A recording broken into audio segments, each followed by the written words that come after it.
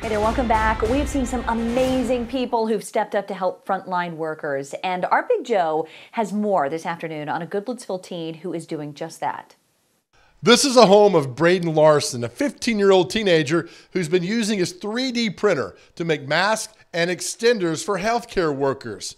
He is a prime example that age does not matter when the ultimate goal is to help others. I'm doing this because I noticed a need, and so I decided I wanted to do something about it. So what are you making exactly? I'm printing mask extenders and masks. What was the urge for you to do this besides wanting to help out? Do you have a connection? Well, yeah, I have a couple family members and family friends that are in healthcare, so I wanted to do something to help keep them safe and the people that they're working with safe. Who came up with this idea? You just happened one day and said, I'm going to help out? Yeah, my parents told me about something that that they had found on the internet, and I looked it up and I found the files to print the masks and the mask extenders. I've delivered them to about 6 different hospitals through friends, so we take it to their house and then they bring it to their co-workers. I want to keep doing this until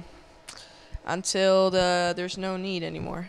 And here's a prime example, about 75 extenders that we're going to drop off at Skyline Medical Center, all thanks to Braden. In Goodlettsville, Joe Dubin, News 4, Nashville.